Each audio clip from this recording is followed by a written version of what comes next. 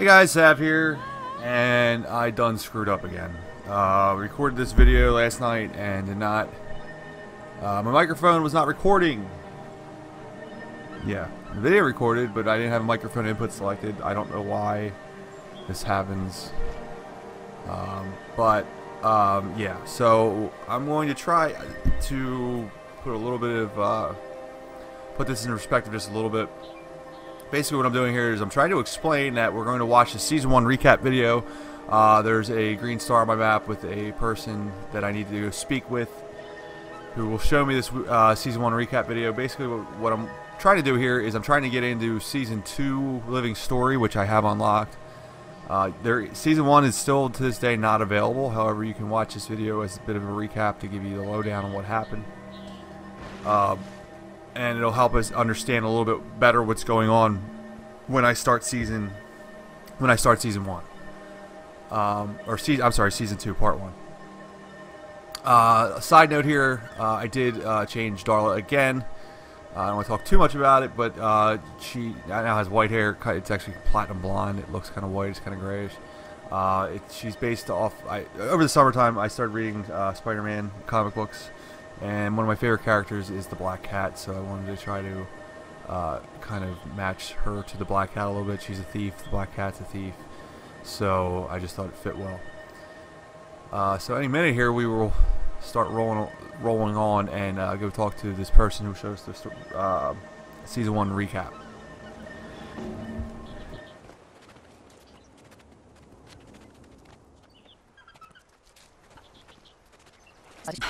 Scarlet Briar.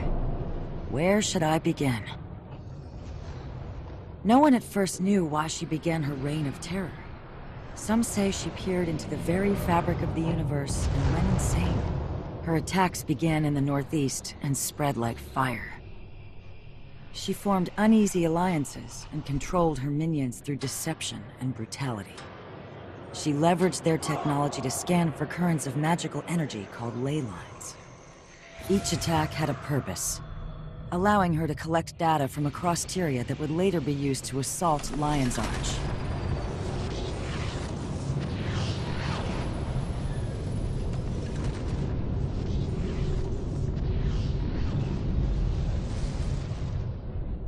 When all hope seemed lost, the heroes of Tyria rose to the task, along with new allies.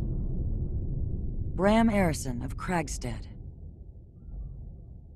Rox Whetstone, Gladium, Casimir Mead, Mesmer, Marjorie Delacroix, Investigator, and Taimi, Prodigy from Radasum.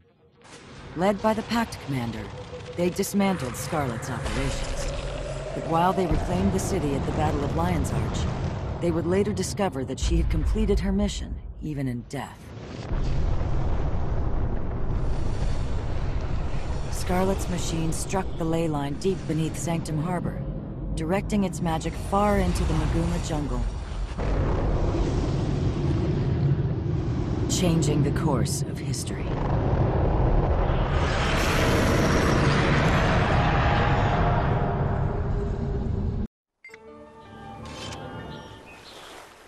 I'll try to fill in some of the gaps here. I know I'm talking, it's just not being recorded, obviously.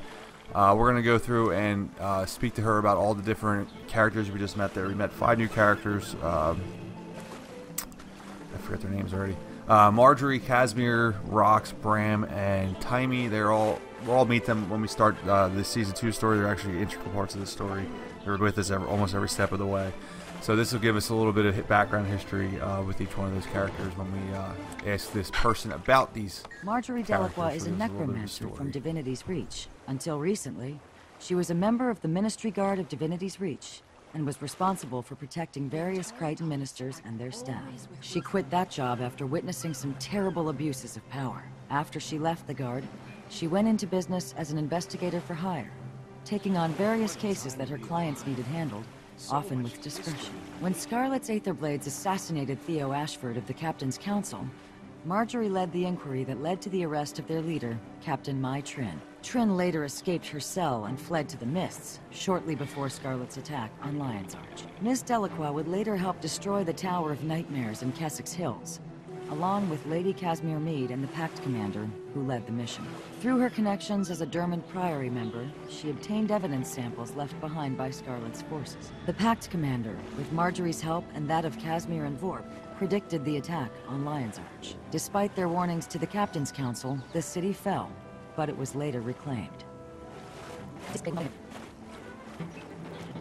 Lady Casimir Meade comes from noble stock, but her family has since fallen on hard times. Her gambling brother Kyle put the family deep into debt, forcing her father to liquidate their possessions. Despite his efforts to fix Kyle's mistakes and unable to pay his own bills, her father was thrown into prison, where he died. Casimir, now forced to work, found employment as an investigator with Marjorie Delacroix.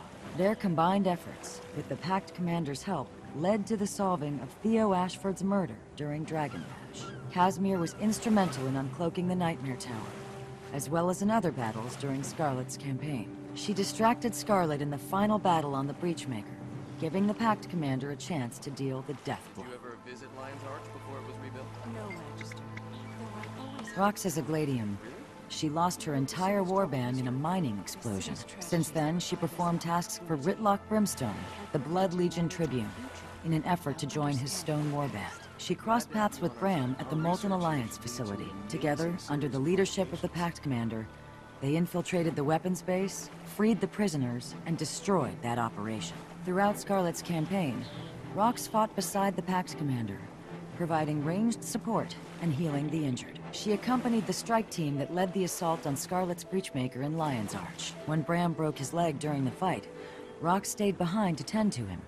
She also revived Marjorie Delacroix, who was wounded by Scarlet's blast. In tending to her friends, she forfeited her opportunity to kill Scarlet, leaving the Pact Commander to do the honors. This was in direct conflict to her orders, and it ultimately led to her not gaining membership in the Stone Warband. If I'm remembering correctly, here I'm telling you about some of the Fractal videos I did a long time ago back in my channel. Really low level Fractals, like level 1 through 10, somewhere in there.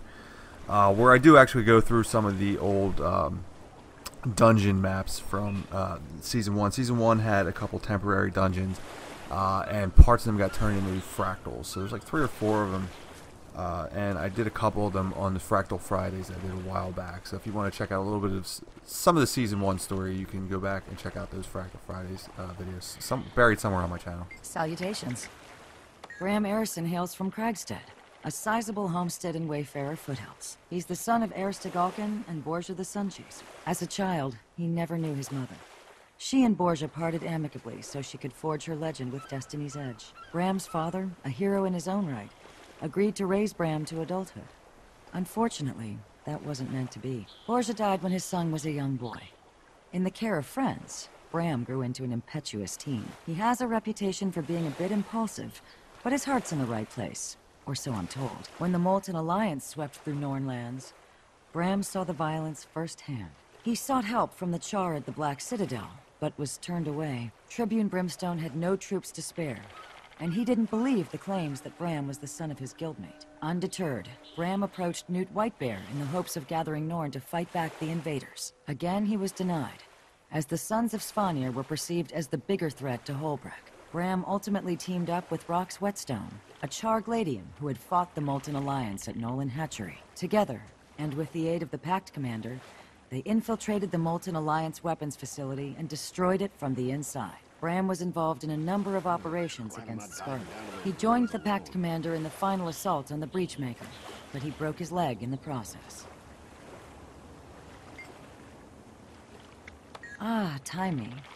Rarely have I seen so much intellect and attitude crammed into such a tiny body. But don't let her size fool you. Between her feisty attitude and her skill at Golomancy, let's just say you wouldn't want to get on her bad side. She comes from Radasun, though her studies have taken her abroad. She first came to my attention when Scarlet's marionette was stomping around. Her obsession with Scarlet's research led to some crucial discoveries. When she speaks about magic, especially that of Elder Dragons, you'd best listen.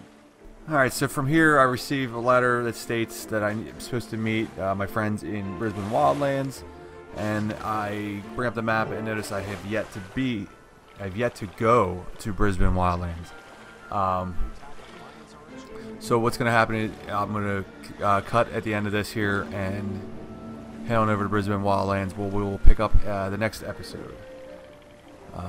I guess I'm reading the letter to you from the mysterious E.